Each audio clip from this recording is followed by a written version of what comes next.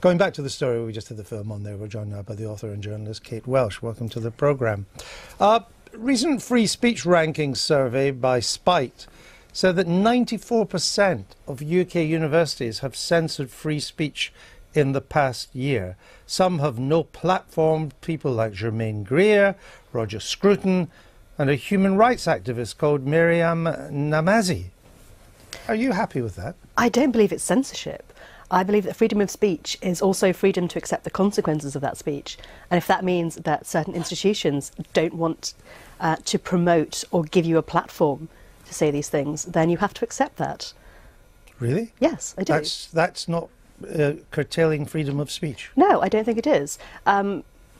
People like Germaine Greer. But you've just taken away the freedom of these people to speak at the university. They can speak wherever they like, but freedom of speech is not freedom to be invited wherever you want. What's the point of a university if you don't allow a variety of views to be expressed? A variety of views, that's absolutely fine. Well, clearly not if you're Germaine Greer.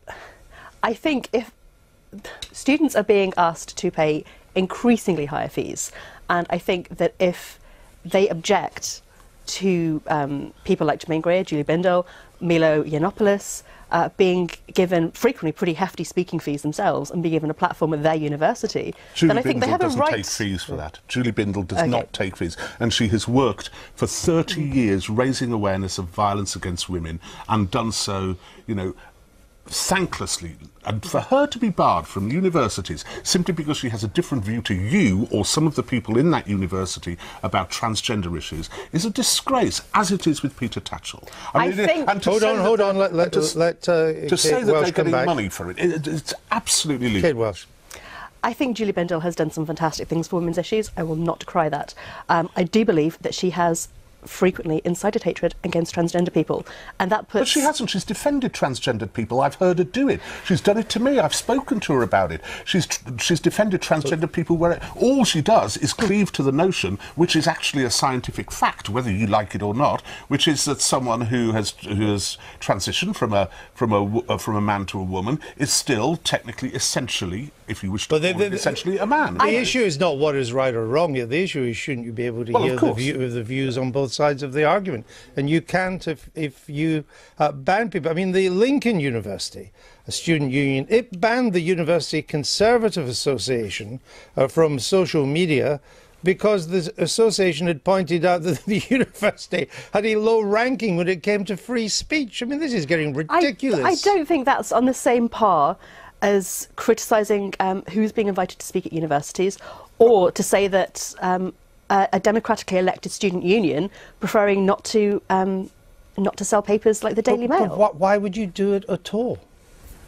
Why are you scared? I'm not remotely scared. Well, I know, but isn't a university exactly the place where there should be this cross-fertilisation of ideas, of political opinions, a breadth of informed opinion, of contentious opinion, of things which you might find difficult to accept, and things which I might find difficult to accept? That's what we should have at universities. Surely that's the point of it. But freedom of speech and freedom of expression for minority groups has traditionally been oppressed or made difficult to access by people who criticise their ability to exist, like Julie Bindel with trans people, Milo Yiannopoulos. She doesn't criticise their ability to exist. No, we've been round that. We've been round that. Yeah. The principal at issue here is not the rights or the wrongs of any of these issues. It is that the university, if you're lucky enough to get to one, is one of the few times in your life when you can go along and hear every view under the sun. But in fact, what is happening now is that views are being channeled into a very narrow tunnel. And if you're outside of that with your views, you don't get in. I think it's a very exciting time to be a student right now. I graduated 10 years ago. We didn't... the progressive movement that's flowering now was really only in bud then. But I think students are turning around and saying no to bigotry and no to hate speech. Well, they can go along to meetings and say that. It's only a minority who are doing that. It's the minority in the students' unions who are doing that. And I speak as someone with a kid who's at university who says, actually, all this rubbish, this idiocy, this politically correct nonsense, has no purchase whatsoever amongst a wider student body. It has a purchase only amongst the perennially active, amongst the political groups within there. And don't forget as well, generally Andrew, people from oppressed groups. Please remember that. Universities have always been a safe space for straight white men. What we're seeing now is an increase of levelling the playing field for other voices to be heard, So and that what will about- mean No, you're stopping other removing. people's But that voices will mean being heard. removing the platform from one person and giving it to somebody else. City What, so a gay University. woman, you remove it from a gay woman. City University in London, which runs a well-known journalism course, voted to ban the Daily Mail, the Sun and the Express.